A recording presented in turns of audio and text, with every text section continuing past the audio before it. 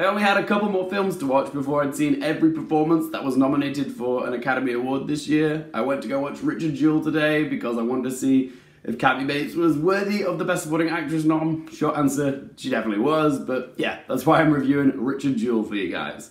Let's talk about it.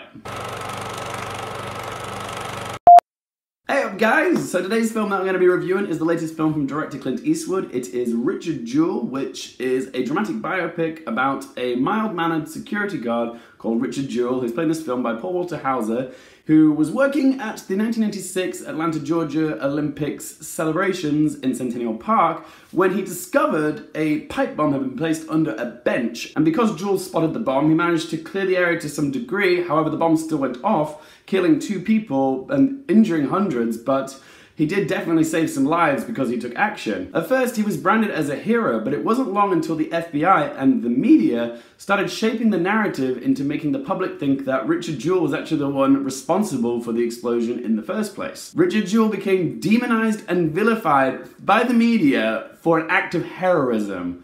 That's messed up. I really enjoyed how Clint Eastwood told this story.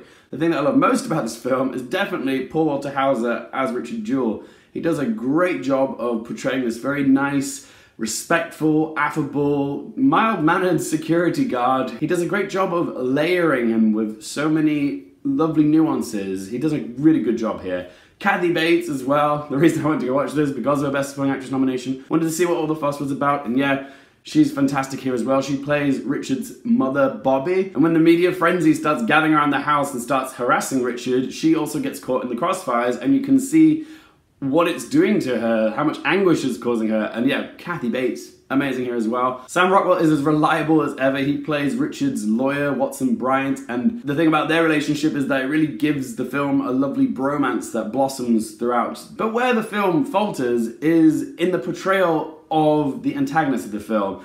Mainly Olivia Wilde's investigative journalist, Kathy Scruggs. She's the one that was responsible for railroading Richard Jewell as the villain. She was the one that published the story in the local paper about him being the prime suspect of the explosion. It's how it sort of snowballed on Richard, and she kind of like ruined his life for a while. The problem with her performance is, like, the moment she comes on screen, she's this just abrasive, annoying, just obnoxious, cackly lady. She's just horrible. You're instantly programmed to think she's horrible, but she doesn't feel like a real person. She feels like a pantomime villain. And then you've got John Hamm as well, who plays one of the FBI investigators. It just didn't feel convincing. It's just a shame when you've got great performances from Walter Hauser, Kathy Bates, and Sam Rockwell, that these two very jarring, clunky, cartoony performances from John Hamm and Olivia Wilde. It kind of takes you out of the film a little bit. It makes it feel less sincere. I really enjoyed Clint Eastwood's direction. It's very neat and tidy. There was a lot of tension in the scene where the bomb goes off, and the scenes where Richard and his mother are surrounded by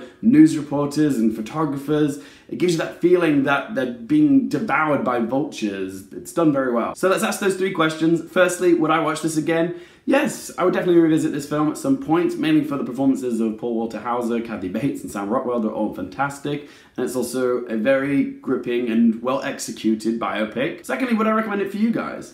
I'm gonna say yes. It's flown under the radar of a lot of people this year, but I'd say it's definitely worth checking out. And question number 3, what score am I gonna give it out of 10?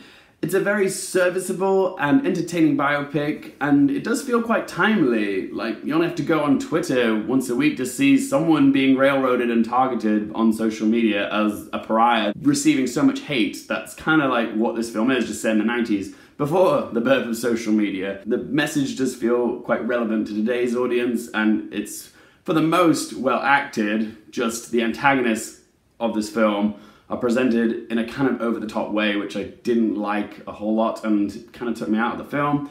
So I'm going to give Richard Jewell a score of 7 out of 10. There we go, guys. That was my review of Richard Jewell, but as always, this is just one bloke's opinion. I'd love to hear from you guys. Have you guys seen Richard Jewell? What did you think of it? Who do you think gave the best performance in it? On Team Kathy Bates, Sam Rockwell, maybe Walter Hauser? What do you think? Be sure to let me know in that comment section down below. You guys enjoy my stuff and want to keep up to date with it, you can follow me on social media in the comment section down below. And of course, don't forget to click subscribe. As always, thank you guys so much for watching. For more things related to movies, TV, and popcorn culture, I'm Luke Airfield, and I'll see you next time.